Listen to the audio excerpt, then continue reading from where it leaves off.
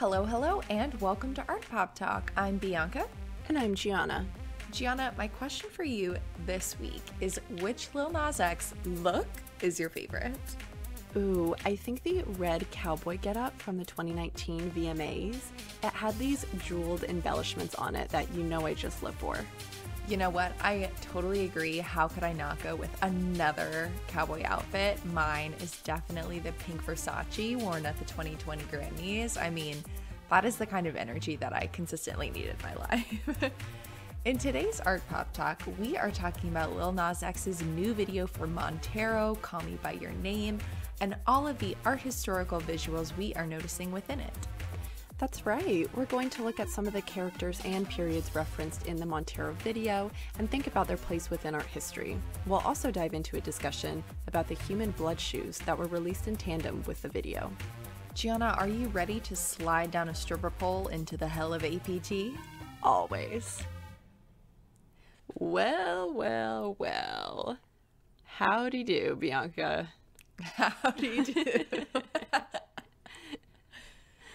You know, I got the vaccine Your first last shot, week, yay. my first shot, so that's pretty good. But, we're back here on FaceTime. We are. You're where you're meant to be, right there on my screen, not looking at me directly anymore.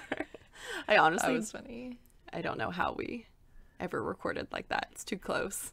I know. It feels very strange. But Yeah. now I feel comfortable because I have my whole station, like my recording station from home is just spread out like it normally is, Yes, no, exactly.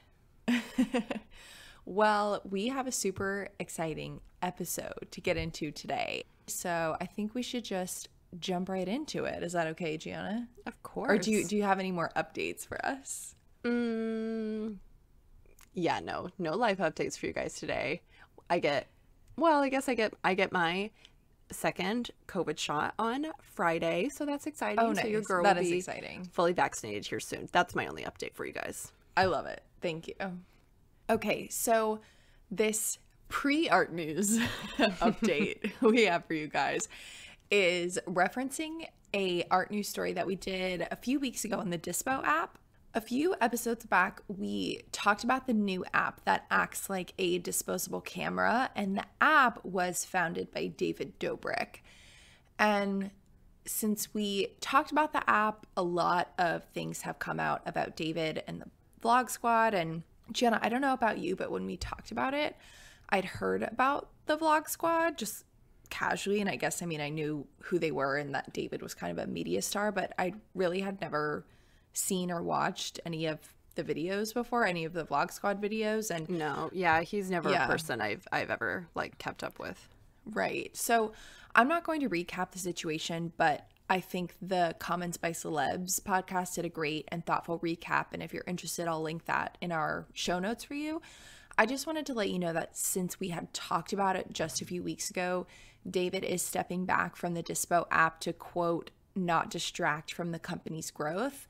And all those kind of investment companies that, we had talked about in the story, the venture capital firm Spark Capital, which led the app's $20 million financing round in February, announced on Twitter that it would, quote, sever all ties with Dispo, writing that we have stepped down from our position on the board and we are in the process of making arrangements to ensure we do not profit from our recent investment with Dispo. So I've deleted the app and we shall see if something else like this pops up in place of Dispo. But I just wanted to give that update since it was pretty recent that we had talked about it. So moving on, Gianna, what other art news do we have for the day? For today's art news,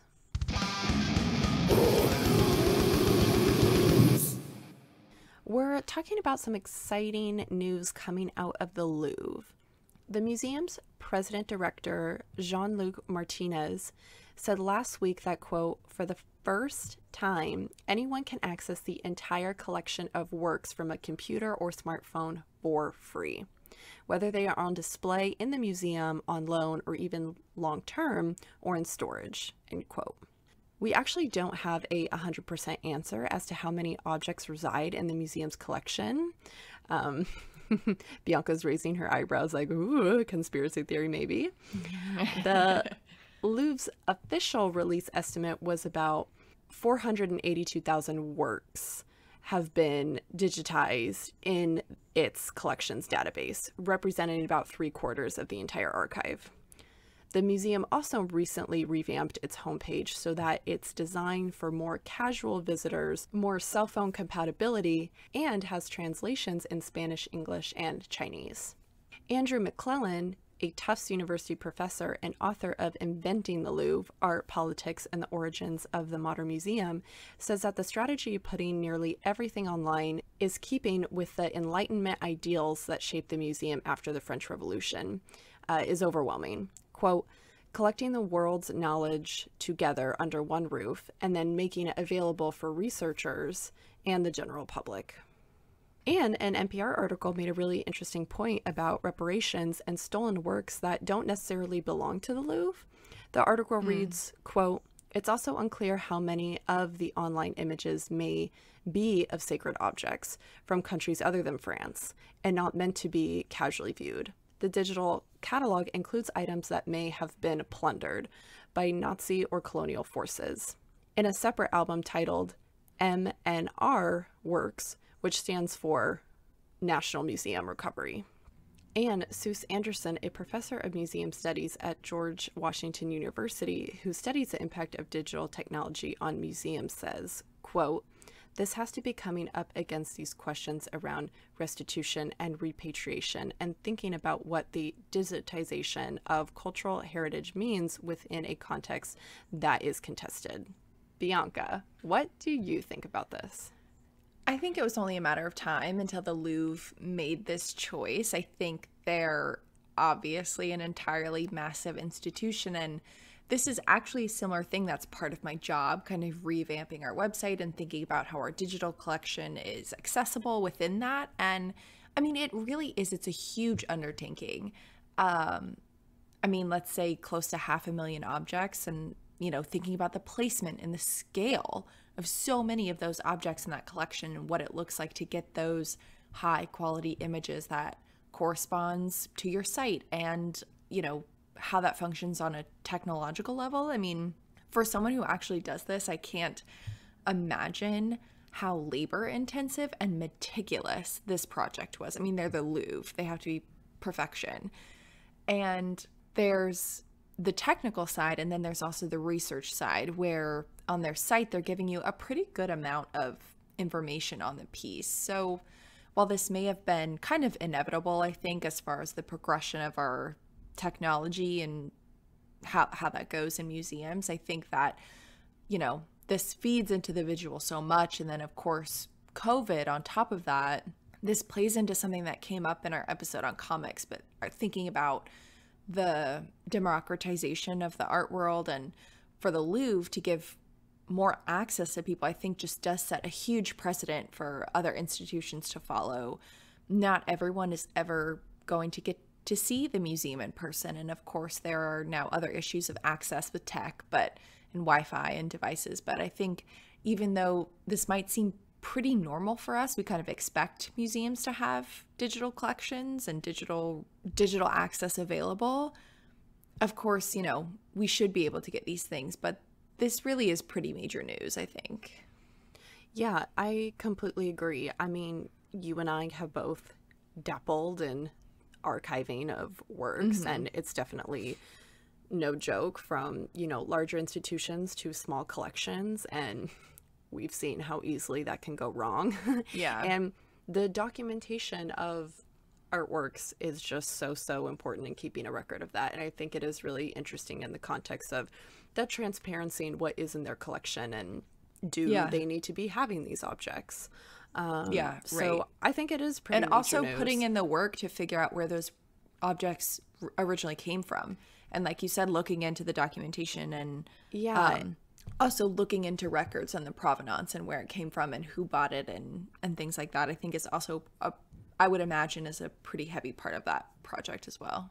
As far as the layout of the archive goes, on the, you know, user side of it, I really do hope that it is extremely user friendly, because time and time again, digital archives are a thing, but they're not always super accessible because the websites are so difficult to access, and they're not it's not well laid out, and it's very outdated. So if they are going to do this, I'll be really interested to see just how it functions as a user as well.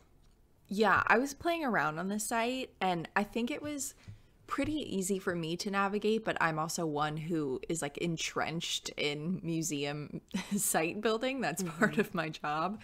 So I thought it was great. I mean, from my perspective, but I'm also kind of used to knowing where to look as far as that things go. But the images, I mean, I was really zooming in on the images, and that is pretty fantastic from like a student's perspective too, just being able to really get close to those details you might be looking for when you're doing research is awesome. I really want an archive system where you can look up a work of art by context clues. Like you're not exactly sure like what you're looking for, like who the artist is, but you have these context clues of time period, characters. Like I would absolutely love to see that. Figures, plant life, you know. Yes, symbols. Like I think that would be amazing. I think we should do that. Gianna, I have some. We'll talk after. We may need our APT tech wizards to come and join us for a project. I have a really fantastic idea for a museum project, and if anyone here listening is in tech, literally email us right away, because I think we can make bank off this idea. Well, you know, then let's not give it away, but you know, I think about like Pinterest, how you can highlight an image and then other images will pop up that look like reverse image search. Yes, and I would just love to do that with like, you know, contextual words in relation to art history. That just makes too much sense, you know? Oh yeah, it would be too easy though if art historians and museum staff were working on that. God forbid the people have knowledge to the arts. Speaking of God, do we want to transition? Yeah, let's do it. Alrighty, friends. For today's Art Pop Talk, we are thinking about the new music video by Lil Nas X for his new single, Montero, Call Me By Your Name. We're going to start by kind of breaking down the music video and sharing all of the art historical references that we thought of while we were watching it. And then a little bit later on, we're just going to dive in a little bit into the 666 shoes that are also causing some predicaments. Lil Nas X, I just want to say, if you're listening, you know, you say things out loud and then somehow the universe kind of hears you and they come back to you. So Lil Nas, oh my gosh, if you're listening, we stan. Please come on the podcast and talk with us some more about the video and all of the images that inspired you, because if we could talk art history with Lil Nas X, I mean, that would be amazing. And I'm just going to put it out there because honestly, I think we have a shot. I'm just gonna sit on that. I'm just gonna manifest that energy and truly manifest that Versace pink cowboy energy. Yeah. And I'm sending my audio waves. If Little Nas came on the podcast, I could die and go to hell a happy woman. I could ride down that same stripper pole right into hell and be just fine. So by now, I'm sure many of you have heard the song, watched the video, seen all the TikToks. The TikToks are fabulous. And there's a ton happening in this video, so much of which we're not even going to have time to get into today. But in an interview with Time magazine, Lil Nas X said he wanted to deploy this type of iconography and symbolism to draw a connection between ancient and modern day persecution. Quote, I wanted to use these things that have been around for so long to tell my own story and the story of so many other people in the community, or people who have been outcast in general through history. It's the same thing over and over. So Gianna, let us kick things off with you. Let's have you talk about the opening of the video and the Adam and Eve situation that's being referenced. Yes, for sure. So before we get into this fantasy garden, though, I want to start with the narrative that Lil Nas X provides for us as we enter Montero. He says, quote, "In life, we hide the parts of ourselves we don't want the world to see. We lock them away. We tell them no. We banish them. But here, we don't. Welcome to Montero." The video is sweeping across this landscape that is composed of fragmented body parts that appear like ruins or ancient statues. And we see these hints of Lil Nas X's body parts in these architectural elements. So Montero is Lil Nas X's real name. So going right into it, we know we are being welcomed into his psyche or his reality. We are going to be talking about a lot of different lived experiences and different forms of trauma in this performance. And I don't want to go too much into this, but I feel as though discussions we have had about experiencing and entering constructed worlds for entertainment and expression and a purpose can be helpful when learning about this particular performance. With that in mind, if you have listened to our Chromatica episode, you can think of some of the artistic concepts at play that we discussed there. I just want to say I am so here for a Gaga Lil Nas X Chromatica Montero collab. Can I just also manifest that out into the universe? Because can we also just put out into the universe in words, because I know that we're all thinking it, like Chromatica has really set this trend and this pattern in music in creating these own fictitious worlds and kind of fantasies and post-humanism. I think it's a lot of like what Doja Cat is doing. Obviously we see it here with Montero. I think Taylor Swift is kind of like really doing her own thing and also pushing the bounds, but I think with her kind of realm as well, it's just been really interesting to see that this has become a very popular trend currently. Yeah, it is interesting to see how everyone's personal lived experiences is transformed into a real visual world. And I know that everyone already has that. Like every single person's lived experience is replicated in their type of own realm, whatever that may be. But it's really interesting to see how these artists are pushing that for their audiences in particular. Mm-hmm. So getting back to it, after we know that we have entered Montero, we are taken to a symbolic setting that is very reminiscent of the Garden of Eden. And this setting in particular has a very kind of terrestrial paradise feeling to it, but also feels very temperamental to me because of these fragmented statues we were first introduced to. And there is this also instantaneous foreshadowing of events happening as soon as we see the snake that leads us to the tree. Many of our listeners are going to recognize or be familiar with the imagery at play in this scene in particular, whether through personal or art historical understanding. And if you are a listener who is new to art history and don't fully understand all this loaded symbolism in Christian iconography, that is also totally okay.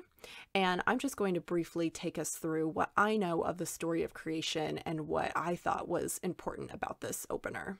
In the book of Genesis, a serpent coerces Eve to eat the fruit from the tree of knowledge in the Garden of Eden, in which she and Adam were forbidden from by God. She eats the fruit and then gets Adam in on that sweet museum juice, and they aren't as innocent and unaware of their surroundings anymore, and especially they are more conscious of their bodies and the idea of their own nakedness. Now that they have more knowledge, although that's great, they are now susceptible to other forms of corruption or evil, basically other ways of sinning. In Call Me By Your Name, there is no fruit, but the serpent is a prevalent part of this narrative and exists as their own character. And I thought this was really interesting because when you see this scene throughout art history, the serpent can be sometimes just a strategically placed symbol and feels more like a side character because depending on what the artist is trying to say, it could really be focusing on the fact that the woman should be the one who's kind of blamed for eating the fruit and for the downfall of, man and getting her museum juice on. or it can be presented as a human/serpent hybrid and is really integral to the narrative. And let me tell you that these images of serpents are fascinating and sometimes freaking hilarious. Taking The Fall of Man and the Lamentation by Hugo van der Goes. So I actually found an excellent visual analysis on this painting by a writer, Miriam and Zoven. Quote, Flemish painter Hugo van der Goes depicts the serpent as a two-legged salamander with blue fur, duck feet, and an otter-like tail, a human head with braided pigtails, and the coiling demeanor of a multi-level marketer trying to sell you on her range of apple-scented essential oils. Eve is totally buying what that snake is selling, and Adam, in the back of his mind, knows the snake is running a pyramid scheme, but is going along with it and hoping God doesn't notice. Spoiler alert, he notices. End quote. Truly, Eve, in this image we're looking at, Eve is so appealed. It's like the beginning of the pyramid scheme where you're like, oh, my friend is doing this. I haven't really talked to them in a while, but like this lipstick might look cool. Like her right, face no, like is so inquisitive to what this little demon animal is trying to buy, or like what it's trying to sell her. Also, with just like the barrier of the tree in between them, it makes me feel, you know, like the snake is just like hiding behind Facebook and they were like old like high school friends, and like the serpent is just like DMing them on Facebook, like trying to get them to like buy Arbonne. This is the most amazing art pop talk analogy I think I've ever heard. Yeah, truly. It's accurate. So I thought that was definitely worth sharing. Thank you, Miriam.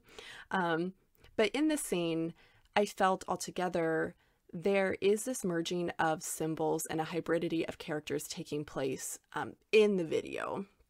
The serpent is used as a metaphor for supposed corruption, meaning they are taking on the role of the forbidden fruit at the same time. At first, Lil Nas X is hesitant and is scared. He tries to run away, but once he takes a bite or kisses the serpent, he becomes aware of his sexuality, just as Adam and Eve became aware of what it meant to have a body and the complexities with that. I feel as though the lyrics here were also a, you know, good hybrid moment between Lil Nas X's character and the storyline between Adam and Eve, because his actions represent that of both, but at the same time we get the lyric, quote, if Eve ain't in the garden, you know that you can call me by your name, meaning she's not around and others in general are not around, so we can do what we want right now in this moment. And at this point, this lyric and moment introduces us to concepts dealing with closeting and oppressive feelings and lived experiences that Lil Nas X and people that he has been in relationships with have gone through. And we are taken out of that paradise, and it transitions us to the scene of persecution. To use a historical reference of Adam and Eve as they undergo this transition out of paradise, using Christian terminology, this is called the expulsion. A good visual example of this transition is Michelangelo's depiction of Adam and Eve found in the central ceiling vault of the Sistine Chapel in the Vatican. The hybrid serpent human form splits this narrative in two as it coils around the tree of knowledge. Reading from left to right, we see the serpent handing the fruit to Eve, and the two are feasting from the fruits of the tree. And then on the other side, Adam and Eve are recoiling in their bodies and have very shameful expressions on their face, and they are being banished from Eden by an angel or divine figure. That was so good, Gianna. Thank you so much. You're so welcome. I'm never going to be able to get over that analogy that you presented. Thank you. And thank you, Miriam. I also just wanted to note that there's a great Time article, and I know that Lil Nas did an interview with them, but we'll link it in our references, and they gave other really cool examples of art and give a nice historical breakdown as well. So I just wanted to say that there's another article we'll link with more images if you're interested. But right now, we have this, Adam Eve serpent scene, and then the camera pans to the tree of knowledge, which is inscribed with a Greek phrase that translates to, quote, after the division of the two parts of man, each desiring his other half. This phrase is taken from Plato's Symposium, and specifically from a passage delivered by Plato's rendering of the playwright Aristophanes.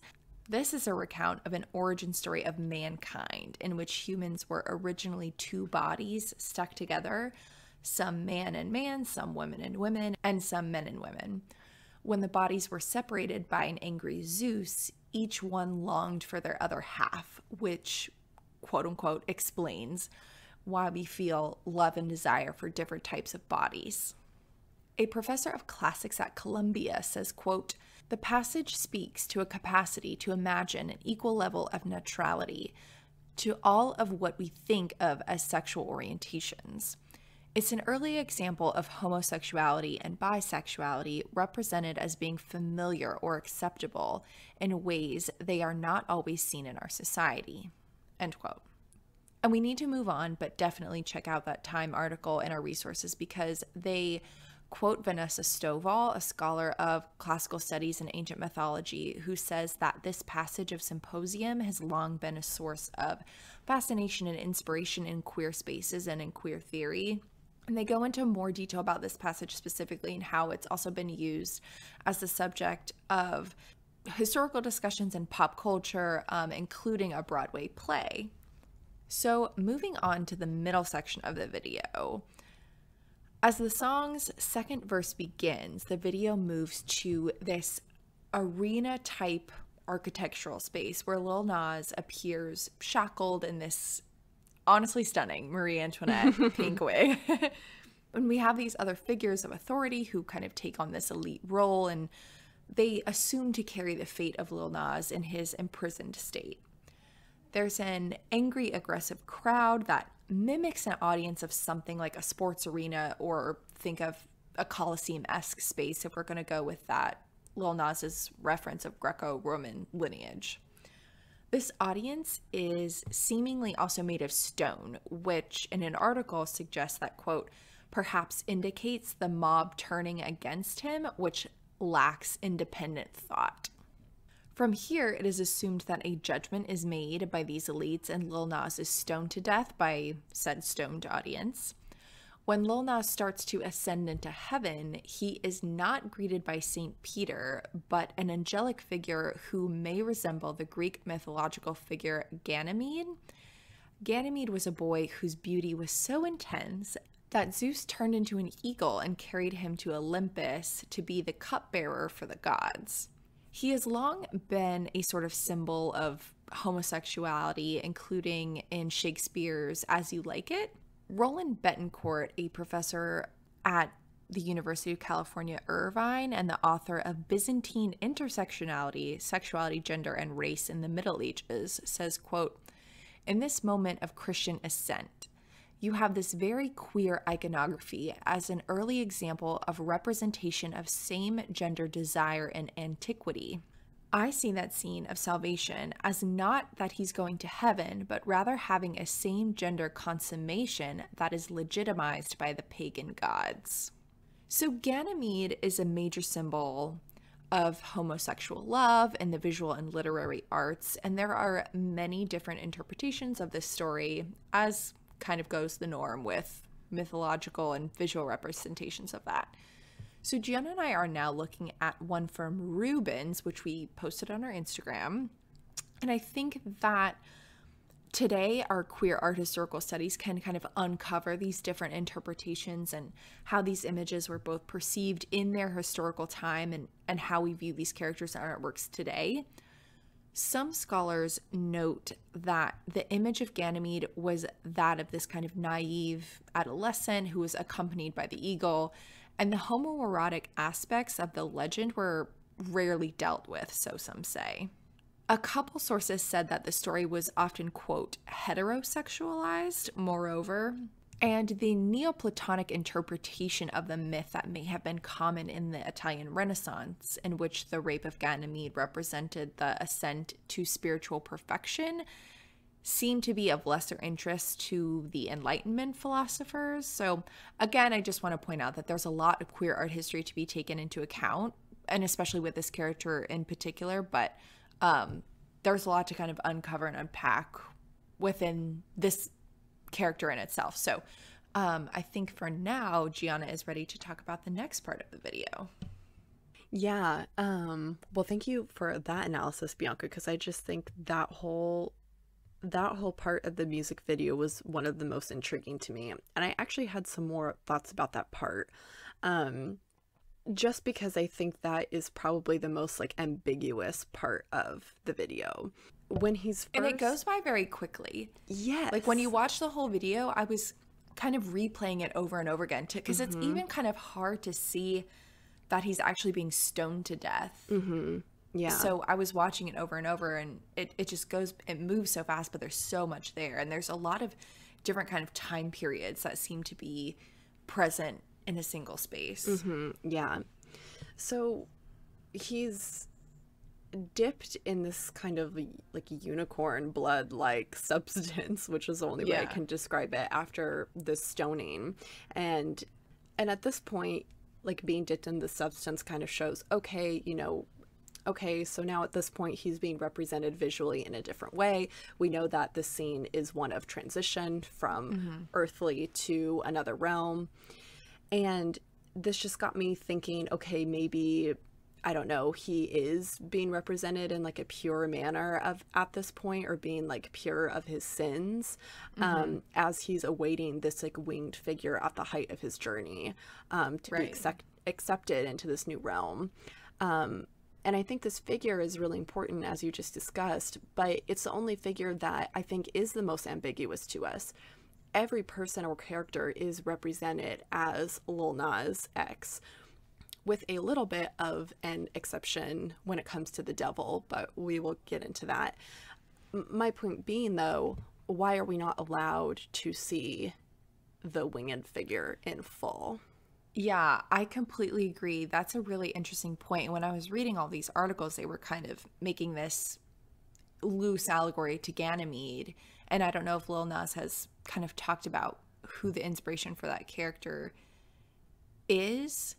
And I also think it's interesting just in this mode of transition, it feels like Lil Nas makes the choice himself because he kind of grabs onto the pole. Well, right, exactly. And I feel like I have so many questions about that decision to kind of like grab onto it and embrace the next stage of what's coming. Well, that's going to bring me to my next point. And my personal thoughts in this moment are, you know, everything is up for interpretation, but that Lil Nas X isn't using his own person entirely to represent Christian ideals or heaven in this form of this winged figure, because maybe it's something that has just been so destructive towards him, and perhaps therefore it doesn't feel right to use his person to embody that spirit. However, I think the part of this narrative that is visually unclear is, does he get sent to hell, or does he go on his own free will? Keeping up with Lil Nas X's commentary on his work, such as his tweet, quote, "Y'all love saying we go into hell, but get upset when I actually go there, LMAO," end quote. So pairing this with loaded history can lead us to think that, sure, we know this was a conscious act on behalf of the artist, but the character in Montero is choosing to go to hell through his own free will. I mean, there's so much to unpack there, and just thinking about, it's like, it's the hypocrisy of our history, but it's also synonymous in the story of Lucifer, which I find fascinating. Yeah.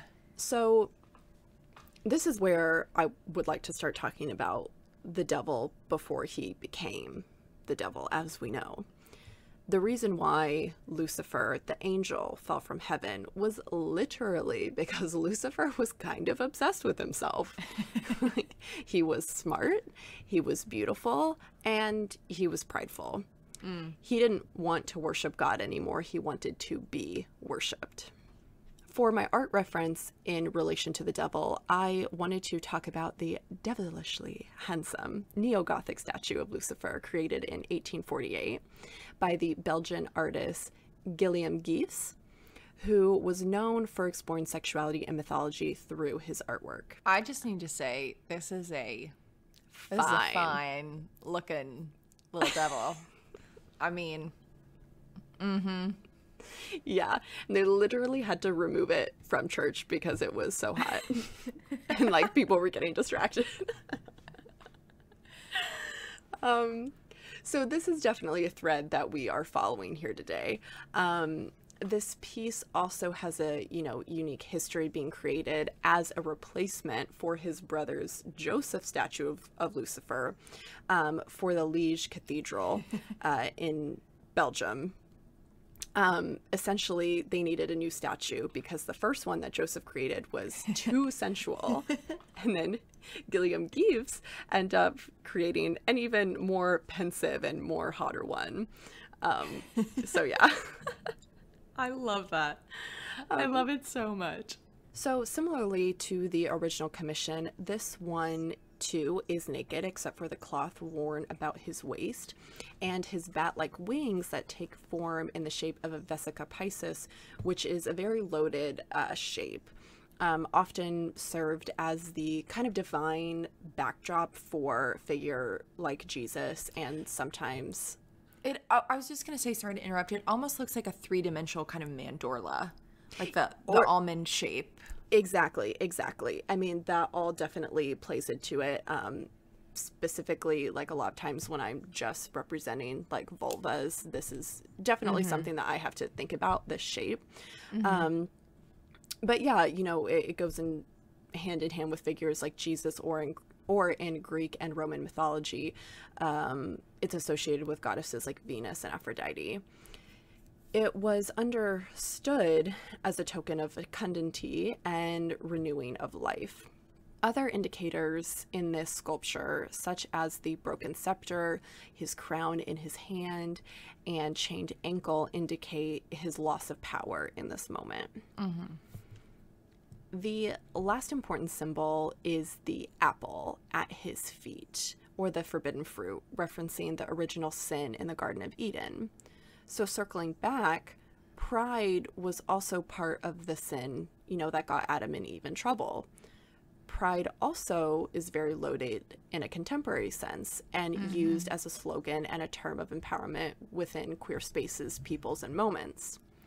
Lil Nas X in this video isn't just choosing to go to hell, he is choosing to belong to spaces where he can feel pride and claim ownership of his sexuality.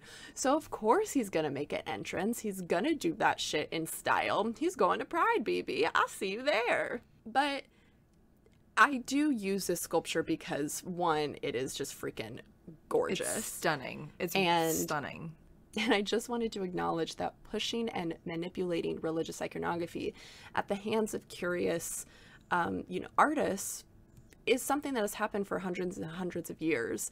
And it's worth adding to this conversation. And, there are viewers who weren't just jarred by what they were seeing now, but just as they were jarred by seeing the sculpture of Geefs, way back when in... the mid 1800s. So I just found that really interesting. Yeah, that's so fascinating. I love what you said about pride, Gianna. I think that's such an interesting way to kind of think about our spaces. And I just need to say I'm ready for June. I'm ready to ride a stripper ball straight into pride. I mean, you should have seen my little thinking cap on, because this was the first time that I had really thought about that word pride and how it's a sin. Interesting that is as a sin, and that claiming that ownership from queer people. I was just like, man, I just love that even more. And it's really something that I had never thought of before. Yes. I mean, just oh my gosh, I just have a million questions for him. I mean, thinking about, you and I did not necessarily grow up in kind of a consistent religious space. And I think coming into art history without those personal experiences, we kind of disassociate all these different connections sometimes. And then seeing an artist like this put all of these amazing pieces together to talk about his lived experience and the experiences of others who have been oppressed it's really stunning. Yeah. So, yeah. I just wanted to say, I think whenever you said his brother made an even hotter one, I feel like the Art History Babes said something so similar in one of their episodes. So I'm going to link that episode in the show notes. But I think the Art History Babes have an episode on the devil, and it may be one of my favorite episodes ever of theirs. It's really great. So highly recommend. I'll link it for you guys. All right, we are going to take a little break, and when we come back, we'll be looking at Lil Nas X's shoes.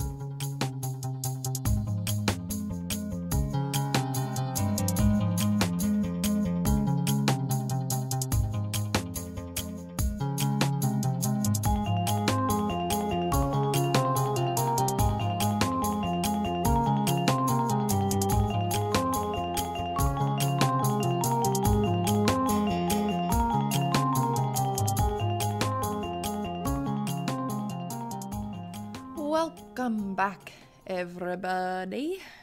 So Gianna, now that we've talked a little more about the video and gone into some details, do you want to kind of share any other overall thoughts that you have before we kind of get into the shoes and wrap things up? Goodness. Yeah, I mean, the song is a bop. Oh, it's so good. Yeah, can we talk about the song itself? It's just it's like I'm just like walking around the house like feeling like a bad bitch. No, it's so good. It's definitely a bop. I'm very much here for it. Obviously I'm a sucker for when these kinds of theories and topics merge within contemporary and pop spaces. I mean, this isn't necessarily a new thought, but I think this is going to be a moment that we keep going back to. I think what Lil Nas is doing in the scope of pop and rap music is just going to make a huge impact in moving forward. And I think he's definitely worth talking about. And I just think this music video in particular is just going to be one that we keep going back to. I find it personally just very like empowering. You know, when we get into our discussions about the shoes, I'll, you know, talk about those other kind of contradicting perspectives in a little bit. And I don't want to, you know, jump into it too much, but I think there actually is a lot of optimism that is taking place in this video. And that is actually something that I don't think is being talked about because of the visuals. And, but that's something that I actually really appreciate about this music video. But I almost don't even know, you know, what more like I can say about it, because I think it's a very iconic moment and is going to continue to be a very iconic moment. Yeah, I love it. And just like you said, I think this is a huge moment to recognize and appreciate who Lil Nas X is, and thinking about his identity. He's a gay black man talking about his own experience and telling his story, and he absolutely should. So, and I think again, like, providing a place for us to have difficult conversations, which you know that we're here for. Yeah, I mean, I guess we haven't gone into it too much, and I don't know that it's necessarily our place to talk on this further, because it's not our experience on kind of his side or this conservative kind of Christian uproar, whatever. But yeah, I mean, I think I hope that it exposes what he's feeling. And I just want to read this tweet from him in case you haven't seen it. That said, quote, "I spent my entire teenage years hating myself because of the shit y'all preached what happened to me because I was gay. So I hope you are mad. Stay mad. Feel the same anger you teach us to have towards ourselves." So I think he's absolutely entitled to that. And I hope that these conversations, you know, we always talk about this, but, you know, like the ones that you and I are having kind of translate into different spaces and make the world a better place. Okay, before we let you go, we are going to talk about these shoes. I really wish I could get a pair. And once again, we've got a very interesting parallel, I think, to these kinds of commercialized conversations and the art news stories that we've been having on the podcast. So basically, Lil Nas X collaborated with a Brooklyn-based company to design 666 shoes that supposedly feature a drop of human blood in them provided by some of the company's employees who made the shoes. The shoes were selling for $1,018, which is a reference to the Luke 10:18 verse seen on the shoes, which leads you to the biblical text that reads, quote, "He replied, I saw Satan fall like lightning from heaven." So Nike has sued, I think it's pronounced Mischief, MSCHF, the Brooklyn-based brand, because they used a Nike shoe and then sold it without Nike authorization. And the brand noted that Nike was not involved in the process in any capacity. And in a statement on Sunday, Nike said, quote, "We do not have a relationship with Lil Nas X or Mischief. Nike did not design or release these shoes, and we do not endorse them." So since then, Lil Nas tweeted, quote, "I haven't been upset until today. I feel like it's fucked up that they have so much power and they can get shoes canceled. Freedom of expression gone out the window, but that's going to change soon." Lil Nas also put out an apology video about his shoes, which is so funny, where he kind of gets on and he looks like he's going to like talk about, standard apology video, whatever. But then it just cuts straight to the video, and honestly, I think that's the best apology video we've gotten from a celebrity. People have a lot of opinions about this. Whatever.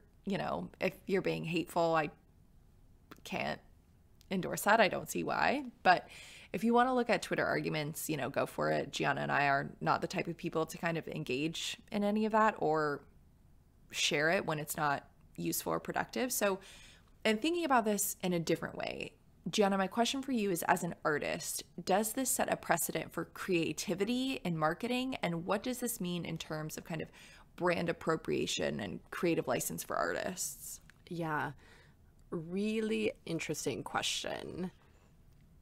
As you just said, what we are looking at here is merchandise and trademark infringement or appropriated artwork or object. Mm-hmm. Because I understand where he is coming from as an artist or from an artist perspective, I do see this as a limited edition commercial object that is significant to pop culture and therefore has artful significance and in the future historic significance. Mm-hmm. However, I will say that perhaps I don't understand, or I am maybe ignorant to why they chose to appropriate this commercial item. Like, why not just use a totally new shoe design? Yeah. My thoughts on this more go back to like pop and trendy iconography and the fact that it is common for streetwear companies to commonly, push the boundaries of fashion and play off of bigger commercial fashion trends. And I just think mm-hmm. this company is just like helping, just facilitating that and doing what they're doing. Mm-hmm. I don't think this was about like associating specifically Nike with the devil. It was just more about recontextualizing wearable and contemporary fashion to speak about identity and culture. Mm-hmm. So in that case, maybe there is something to be said about the appropriation. Mm-hmm. I think the use of blood is one of the more artful things about these produced objects, because so often in art, when we talk about sin or see human attributes or emotions, they are sometimes represented as animals or represented in other ways. For example, in Durer's etching of Adam and Eve, there is an elk, ox, and a rabbit and a cat. And each of these animals represent different types of bodily fluids. And these different types of bodily fluids are representative of different emotions and attributes and, good values to have and bad values to have. Mm-hmm. The rabbit represents blood, which represents the feeling of optimism or positivity, especially in apparently bad or difficult situations. That's cool. I just think that this is like so fascinating and so important when discussing the difficulties and frustrations that people are expressing against this kind of content. And listening to some podcasts, people typically with religious backgrounds or having a identity associated with Christianity may feel like, this is an example of fighting fire with fire or fighting hate by celebrating Satan. And when we kind of take the time to learn about the very loaded and very, very complex conversation Lil Nas X is asking us to have, I think there is a lot of truth, a lot of transparency, and a lot of beauty and optimism that is a part of his rhetoric. And I think that is actually present in these objects. Yeah. And you know what, Gianna, the more I think about it, I mean, thinking about the history of bodily fluids and blood in artwork is also like piss Christ. Yep. I was thinking about that this whole time. Oh man. Oh, dang. A little bit of controversy. Yeah. Oh man, we gotta have Lil Nas on talk about piss Christ. I mean, that would be so fun. But also, I mean, thinking about the tradition of blood specifically within art objects and how that, with my background, kind of thinking about making the ties to feminist art and performance art, and